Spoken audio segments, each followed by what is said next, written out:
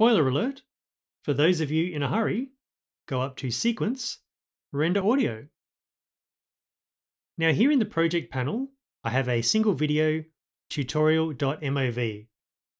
I'm thinking I would like to nest this inside of a sequence, so I'll just drag it down to the new item button just here, and here's my new sequence tutorial just here. We can also see it just over here. So this is my tutorial sequence, here's my tutorial movie, and if I open this up a little just down here, tapping the plus sign a couple of times to zoom in, we can happily see the audio waveform just here. So of course this is going to make editing to audio that much easier. But now I'm thinking I would like to nest this tutorial sequence inside of a larger parent sequence, which I'll call project.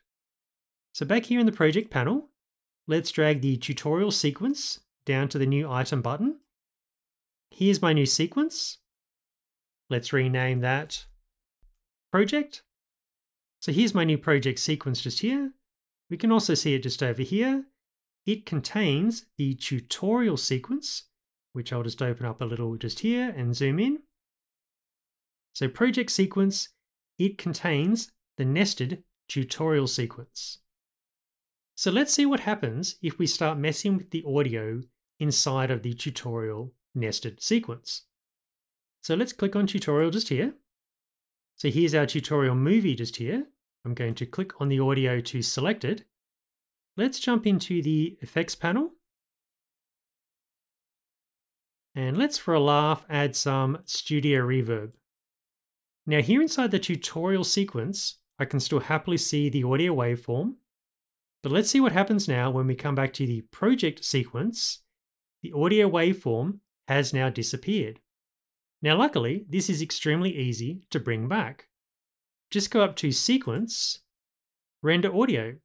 As soon as I click on that, give it a second, and the audio waveform is now back, which should make editing to that audio that much easier. Now guys, keep in mind you may have to repeat this as you continue to edit your nested elements.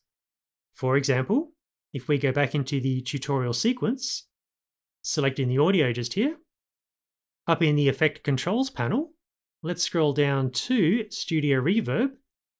Let's go into Edits. I'm going to make the slightest of changes to the room size from 70 to 71. Let's close this up. Again, here in the tutorial sequence, we can happily see the audio waveform. But as soon as I come back to the project sequence just here, the audio waveform has again disappeared. Again, we bring that back by just going up to Sequence, Render Audio, give it a second, and there it is just there. So that's bringing back the audio waveform on nested elements here inside of Premiere Pro. I hope that helps. Catch you later.